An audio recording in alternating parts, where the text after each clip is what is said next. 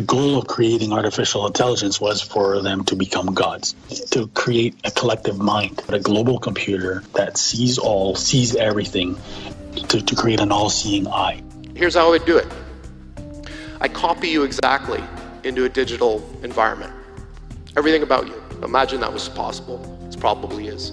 So if I copy you into a machine, that copy process has all of the properties we were talking about as being a soul. First of all, it's immaterial, because copying, that's not a thing, it's a process. It's immortal, it's just like you. You can put it in any environment you want, heaven, hell, make a simulation. So, all of these things that reside in our heads, these abstract concepts, I think that eventually we can build them, and we have to decide what we want to build. They are building false realities into which they want to induct you so they can play God. The first thing I did was try to build a machine called a quantum computer. And now spin out, I suppose, of my research when I was in grad school. Quantum computer is a computer that uses quantum mechanics, the fundamental language of nature, at least some think, to compute. So I did that for about 15 years. But I had an epiphany somewhere along that trajectory that computers are just machines that answer questions. And the more important thing was, who's asking the questions? Computers, at least as they're currently constituted, don't ask questions. So I decided that what I wanted to do instead was try to figure out, could you build a machine like an animal? So all biological animals share certain properties. Can you build a machine like that? And so I built a machine that was a little bit like an animal. This was my second company that used something called reinforcement learning in the process of making robots move.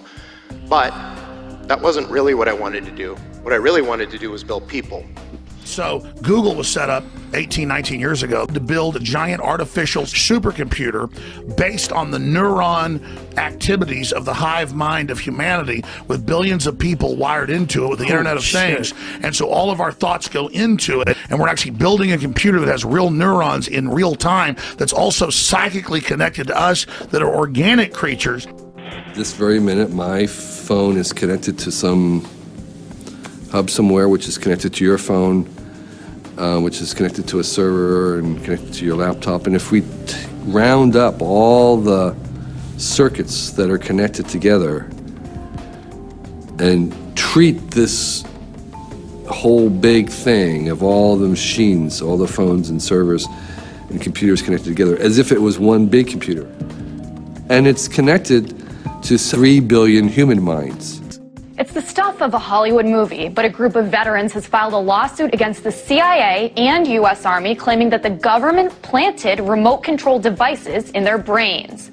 The claims relate to a government program at the U.S. Army's Edgewood Arsenal in Maryland. The ultimate aim would be to archive enough data on each individual to be able to make a computer model of everyone on the planet.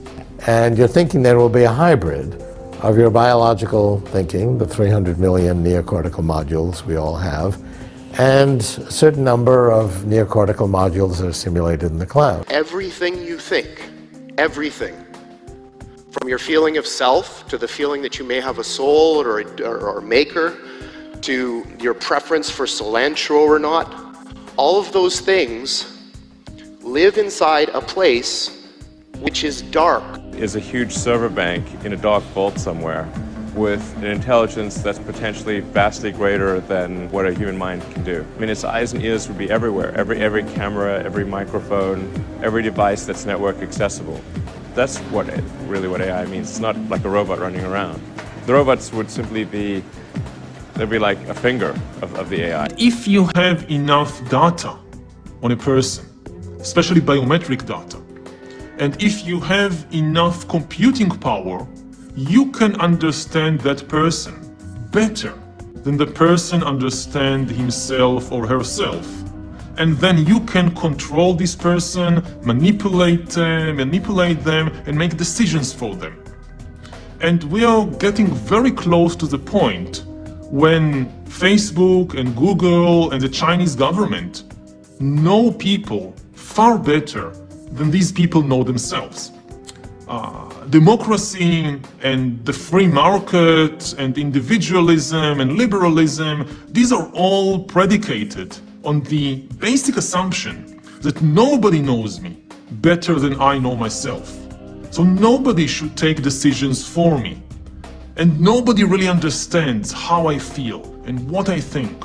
And this was true throughout history. Nobody really knew who you are and how you feel. Even if the Catholic Church, or say the KGB in the Soviet Union, followed you around everywhere and always listened to every conversation you have and analyzed it and so forth, they still didn't know who you are. They still didn't really know how you feel and what you think, because they didn't understand biology well enough, and they didn't have enough computing power to make sense of these immense amounts of data. So this was always true, but it's no longer true now. Somebody like Google or like the Chinese government will have enough data on you, enough understanding of biology, and enough computing power to understand you better than you understand yourself, to understand your feelings, your thoughts, your desires, your obsessions. You don't know why you feel the way you feel, but Google knows, or the Chinese government knows. An entity that we created, but now it is controlling us. It is shaping our society, our views, our decisions. Will it have a mind of its own? Yes. Yes. If we keep adding brains, artificial brains, and artificial memory to this big machine, it will have thoughts of its own.